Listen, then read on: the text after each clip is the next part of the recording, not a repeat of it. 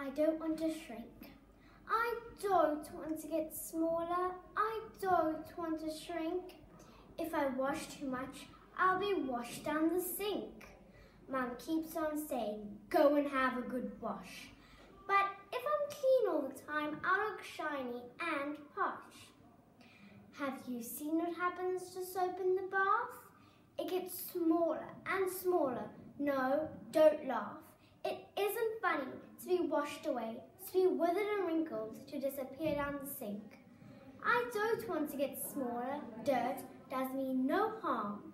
I don't want to shrink anyway. Dirt keeps me warm. I didn't mean to by Elizabeth Corley. I didn't mean to spill the milk or break it in a plate. I didn't mean to kick the cat or come home very late. I didn't mean to frighten Gran or pull away her chair. I didn't mean to burn the toast, get butter in my hair. I didn't mean to make Mum cross or eat up all the cakes. I didn't mean to make excuses, but everyone makes mistakes. Please, Mr. Dentist by Jean Sprackland. Please, Mr. Dentist, please be gentle with my teeth.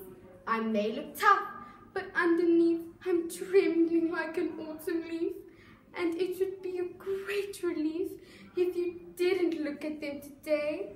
I'll come when you're less busy, say next week, next year, when I'm 45. That's if we're both still alive. I'll brush them 20 times a day if you'll just let me get away. I wouldn't really mind a filling if it wasn't for the drilling. I've heard its nasty grinding noise. Oh, won't you put away your toys? Those shiny metal bits and bobs. You like to poke in people's gobs. I wouldn't mind one tiny bit, the fizzy, pinkish rinse and spit. I love the tilty backwards chair, but this is more than I can bear. What's that? It's over? I can go? I wasn't really scared, you know. My teeth are fine today. That's great. See you in 6 months' time then, mates. I haven't done my homework, miss, but I've got a good excuse. I forgot to close the gate last night and Rex, our dog, got loose. I chased him down the high street and he ran at such a speed. But I caught him outside Barclays Bank and put him on his lead. Well, we were just returning home when the bank door opened wide and this robber, he came running out. He must have been inside. He grabbed me by the collar and he pushed me in his car. He said that I was his hostage, but he wouldn't take me far. I shouted and I shouted and I kicked him on the shin. I said I had to get to school to hand my homework in.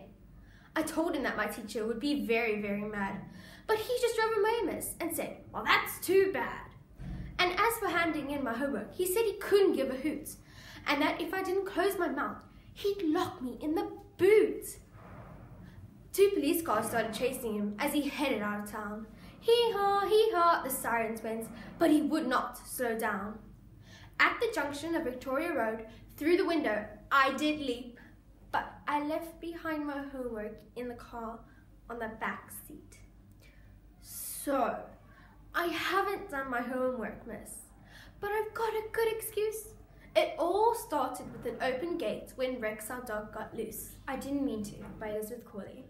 I didn't mean to spill the milk or break a dinner plate. I didn't mean to kick the cat, come home very late. I didn't mean to tear my dress or lose the front door key. I didn't mean to lie a bit. You're always blaming me. I didn't mean to frighten Gran or pull away her chair. I didn't mean to burn the toast, get butter in my hair. I didn't mean to make Mum cross or eat up all the cakes. I didn't mean to make excuses, but everyone makes mistakes. My computer ate my homework by Ken Nesbitt. My computer ate my homework. Yes, it's troublesome, but true. Though it didn't snore or nibble and it didn't chomp or chew. It digested it completely. It consumed my homework whole. When I pressed the shift and enter keys instead of shift control. It devoured my hours of typing, every picture, chart and graph. And it left me most unsettled when I thought I heard it laugh. I would guess it was a virus, or it could have been a worm that deleted every bit, but didn't prompt me to confirm. I suppose I might have pressed escape instead of pressing save. But regardless, my computer now will never misbehave, for I found a good solution, and I smiled to hear the crash when I chucked it out the window and it landed in the trash. Our Teacher by Brian Moses. Our teacher taps his test, keeping the beat of some silent tune only he knows. Our teacher drums his fingers on his desk, on the window, on anything when the room is quiet, when we're meant to be writing in silence. Our teacher cracks his knuckles, clicks his feet, grinds his teeth. His knees are knocking the edge of the desk. He breathes to a rhythmical beat. When he turns his head in a certain way, there's a bone that cracks in his neck. When he sinks to the floor, we often think he will stay on his knees forevermore. He is such a physical wreck. Our teacher bangs his head against the wall, or pretends to. When Wendy comes up with another dumb remark, our teacher says we annoy him with all our silly fuss. Perhaps he's never really thought how much he irritates us. Thank you.